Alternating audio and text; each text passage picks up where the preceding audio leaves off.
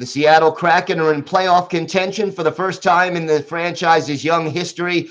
Erica Ayala is here to discuss what this team may do at the deadline and all things Kraken coming up on the Locked On NHL podcast.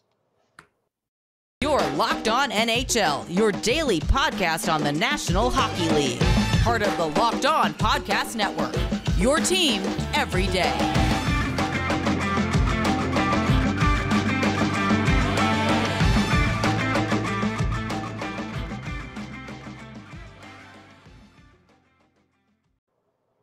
And welcome back, everybody, to the Monday edition of the Locked On NHL podcast. Gil Martin, so glad you could be with us today, and thank you for making Locked On NHL your first listen every day. We are free and available on all platforms. This episode is brought to you by FanDuel Sportsbook, official sportsbook of Locked On. Make every moment more. Visit FanDuel.com/LockedOn today to get started.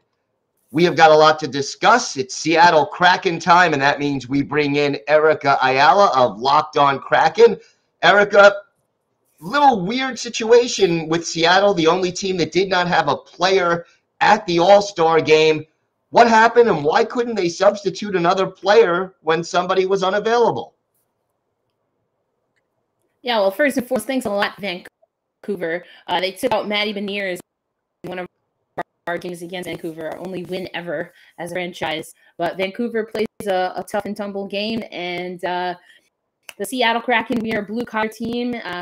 We have some players that will mix it up, but generally speaking, we're at teams. They can bully. Matt Beniers gets a lot of that. So can you tell Gil I have a few thoughts and feel that? But to answer the second part of that question, we're not exactly sure why Seattle didn't send alternative player. That said, there were a lot of posts on social media. It seems like a lot of plans already finalized, including, of course, Jared Can, who's our leading, one of our leading goal scorer, had some plans to propose to his now fiance. So, it's just one of those things where Matty Beniers goes down just 2 games. He missed 2 games, I should say, before All-Star, and they went with someone from Vegas over someone from Seattle to replace him. Yeah, a little surprising there, but what, the mascot was the representative for the Kraken officially at the All-Star game? That's right. Bowie was in attendance. I am here in Florida right now still and was able to head over for some of the festivities and see Bowie engaging with the South Florida crowd, regardless of who they cheer for. And Bowie definitely held it down for Seattle, especially in the mascot game on Saturday after skills competition. But yeah, it was Bowie. Allison Lucan was here technically with her podcast, but also some administrators from the Seattle Kraken. So still lots of representation. And Matty Beniers, there were some, promo ads with him, a big puck with, his trading card on it. It was bittersweet for sure, but hopefully next year. Right now, as we speak, the Seattle Kraken are in first place in the Pacific Division, but 3 points separate the top 4 teams right now.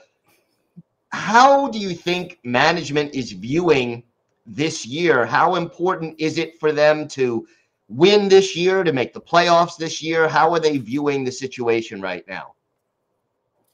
Yeah, if I had to guess, so when I started Locked On Kraken, I was saying that I think it's really a 3 to 5 year plan for Ron Francis and company, and that they want to be closer to that 3-year than 5-year growth model. And so I think we're actually coming in a little bit early on that. Now, the big question, of course, is whether the Seattle Kraken have enough to be able to just maintain the consistency, really hold on to that one of those top spots in the Pacific Division to therefore make their way to the playoffs. And then, of course, win when they get to the playoffs. And as every other team deals with, we have some injuries. The injury bug has hit us. I mentioned Matty Beniers at the top of our conversation, but we haven't seen Giannis Donskoy all season. We haven't seen Chris Drieger all season.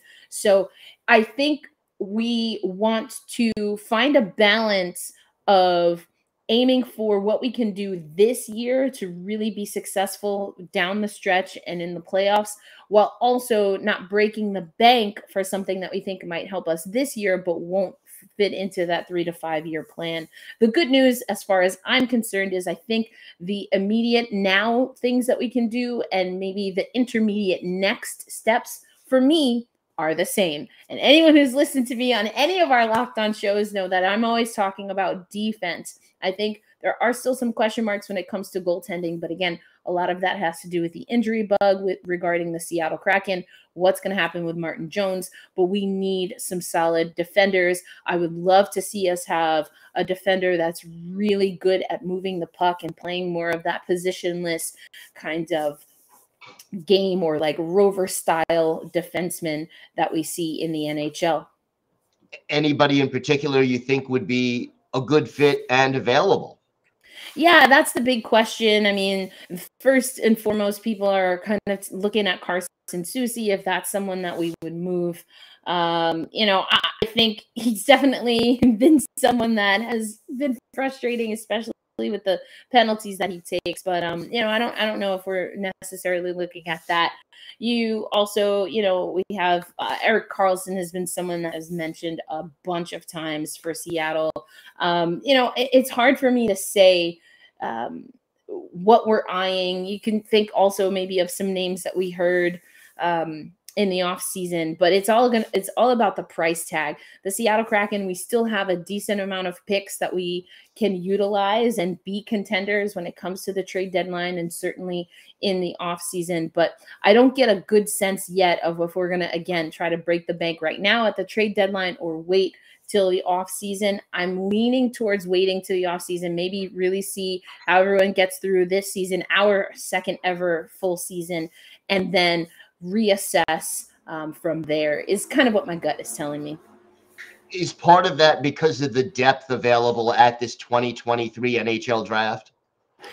Yeah, indeed. We know how important prospects can be. We have Shane Wright in the pipeline, Matty Beniers, again, I've mentioned him, and a lot of other young guys that are doing great in junior hockey, but it's still going to be another year or two before we likely see them either with Coachella Valley or with the Seattle Kraken.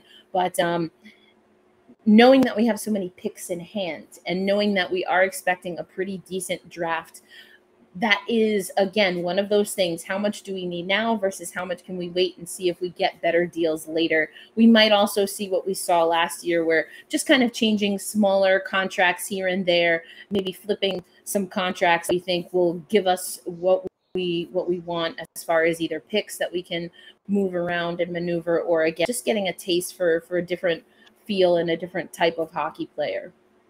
Going to be interesting to see how management handles this situation. One last question I have for you. Do you think this team is good enough, the way they're situated right now, to make the playoffs and be competitive if they get there? I think we're good enough to make the playoffs for sure. We're coming in earlier than I personally had scheduled, but the Seattle Kraken have played really well. I think the injury bug is a little bit concerning, but again, that's nothing that, other hockey teams are dealing with as well, I should say. That's nothing new to the sport and something that Seattle's going to have to work with. So I think we're good enough to make the playoffs. I think I still have some questions on if we're good enough to advance in, a round one, round two. And a lot of that is just little things, discipline things, this team realizing that this isn't them catching lightning in a bottle. This is them playing to their systems, being consistent, and really executing the game plan. And when we do that, we're a good team. We're a good enough team. And I'm still looking for, again, more likely in the offseason, for us to do some things just like we did last year that make us even better and take us a step above. All right, Erica, why don't you tell our viewers and our listeners where they could find the podcast and where they could find you on social media? Well, thanks as always for having me, Gil. Well, first and foremost, I'll be back with you on Friday for our women's hockey spotlight. So I'm excited for that. You can also catch me as the host of Locked On Kraken. The Seattle Kraken will be back in action actually against the Devils, and I will be in New Jersey. So planning to have some on-site coverage for that. And then, of course, you can follow me personally at elindsay08. That's ELINDSAY08 on most social media platforms. Well, Erica, always looking forward to our every other week Friday sessions. And of course, Tuesday, it'll be Seattle and the New York Islanders. So looking forward to that as well. Erica, always a pleasure. Thank you for joining us today. Thank you, Gil.